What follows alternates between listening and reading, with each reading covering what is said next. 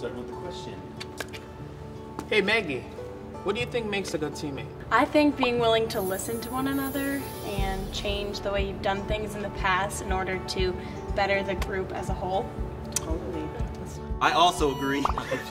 No, I think that that's definitely spot on. That recognizing that, you know, when you're part of a team, it's not just any one individual person that's supposed to be important, that the goals of the group and the direction that you move together is more important than like any one individual. Yeah, funny how you bring that up, because I think how I like to think about a teammate is they're like an individual piece of a puzzle, and all the individual puzzle pieces are, you know, that team, and then they have to work together to make the puzzle.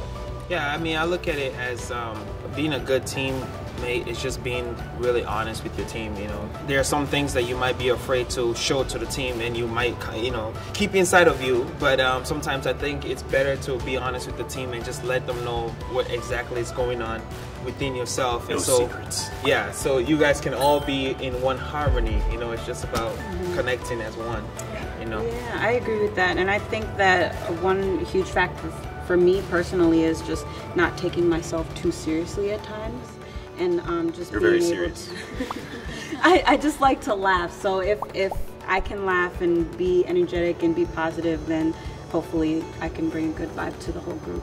So, sure. Hey, Cece, thanks for asking that question. Yeah, Yeah. Brilliant idea for that question.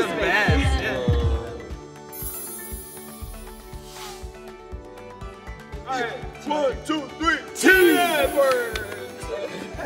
What were you saying?